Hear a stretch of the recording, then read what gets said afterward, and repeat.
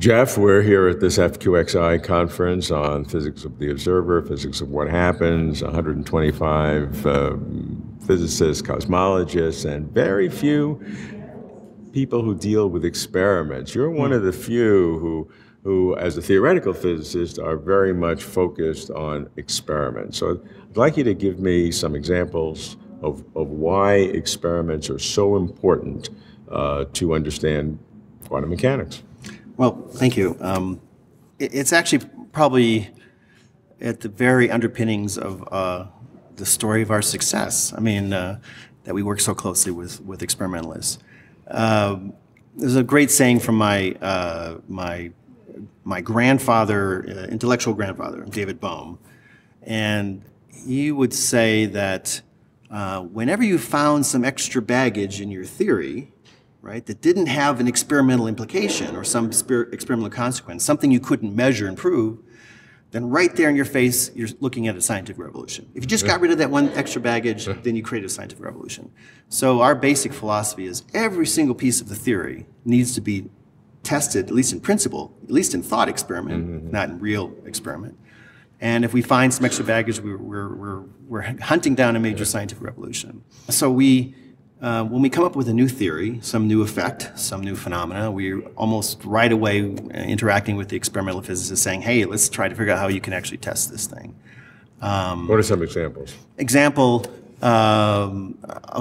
Favorite example of mine is the quantum Cheshire Cat experiment.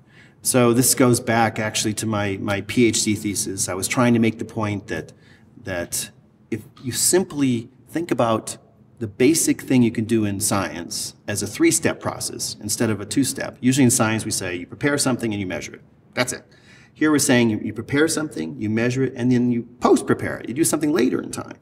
And that three-step should be the basic thing. And I was trying to make the point that this is really something profoundly different. And so quantum miracles are all the things that seem to be impossible from just a two-step process. And so one example is the quantum Cheshire Cat. This is sort of like comes from the Alice in Wonderland story. The idea is, can you take a particle and separate from the particle all of its properties? So you have two boxes, one particle. In this box is the particle, and over here are all the properties of the particle, like its magnetic field. That sounds philosophically absurd. It sounds completely impossible, right? That's just against the basic rules of physics. Turns out you can do this no problem if you allow for the relevance of the future to the present. And the theory was very clear what the predictions would be, and so we worked with some experimentalists who do work on neutrons, and they happen to have a great big nuclear reactor in the backyard, and they are able to separate the neutron from its magnetic field. This is And so what does that mean when the neutron in one place had no magnetic field and the magnetic field was in the other place by itself without a particle? Without a neutron, that's right. So we have, say, one neutron. You look over here, you see the neutron, no magnetic field. You look over here, no neutron, but the magnetic field is over there. So what's the implication of that? The implication is that this three-step process, the relevance of the future to the present is, as Monty Python would say, and now for something completely different. It really is. And one thing that a new effect, which I believe will have a lot of excitement in an interdisciplinary way, is something that we're calling the atom of holism. So far, all of science has been reductionistic, rightly so. We know how to look at a piece of a system, forget about everything else that's happening around it, understand everything you can know about the piece, and then build something up more complicated. All the causation is from the bottom up. That's how all of science works.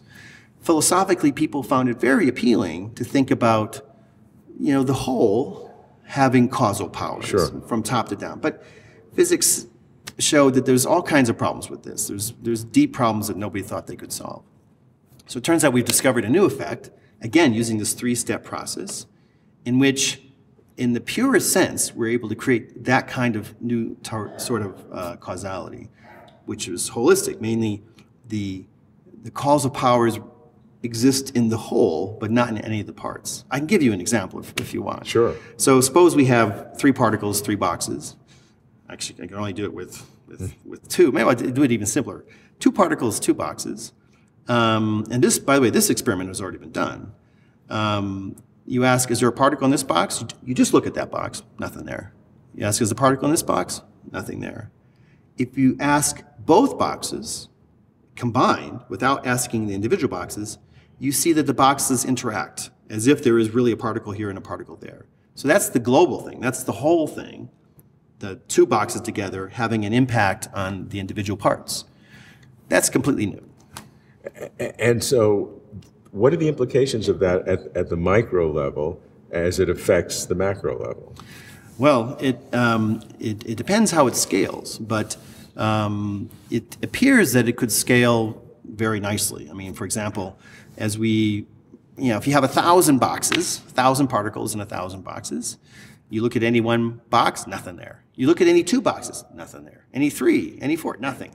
Any 999 boxes, still nothing there. But as soon as you look at the global 1,000 boxes together, whammo, you get this huge effect. It's all there. How do you do an experiment like that? Well, we haven't Because actually... normally particles are in boxes, you look and they're there. Yeah, this is true. So it's a very important question. It gets back to the nature of the observer in physics. Because for the most part, a lot of these new effects, you can only see them if you look in a gentle way. If you don't use a sledgehammer.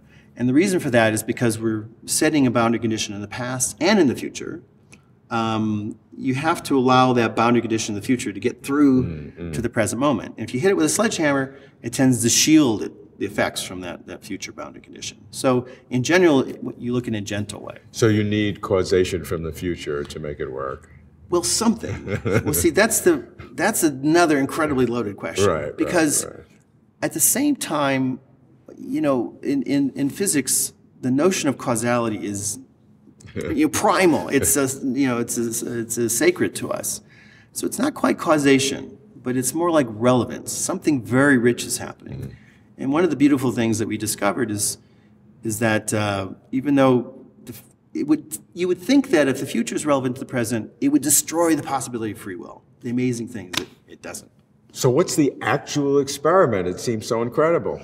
So in this case, we did the experiment on neutrons, and we needed a lot of neutrons, so we went to the largest nuclear reactor in the world, which is in Grenoble, France. And we prepared the neutrons in certain ways. They were coming out of the nuclear reactor. And then we had, that was our initial stage, and then we had different kinds of measurements we would do on them. So, it was like there was two boxes, as I was describing. So the prediction was that in this box, you would have the neutron, but no properties. Whereas in this box, you would have no neutrons, but the properties of the neutron, like the Cheshire cat that smiles here and the body's over here. And then later on, we would do something else. That was the third step, right? So it may happen that if the third step wasn't satisfied, we'd have to throw away one of those trials. So all three of these steps had to satisfy. And when they were satisfied, we would these neutrons would smash into a foil or something, and there'd be an effect that we can measure because it's the mass of the neutrons smashing into a foil. You measure the magnetic field. We kind of all know how to do that. There are meters that can measure how much magnetic field is there. And sure enough, the meters would show nothing there, and they would be smashing into the foil. And over here, nothing was hitting the foil, nothing, no mass of any particle hitting the foil.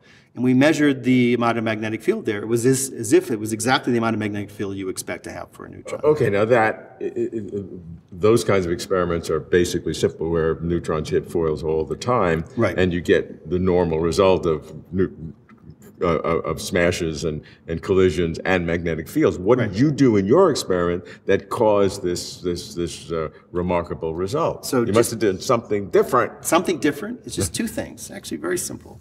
All we did is that in these experiments in the intermediate time, we just asked the same kind of questions everybody has asked in the past, but in a slightly more gentle way, without using a sledgehammer. Okay. And the second thing is we did something later in time.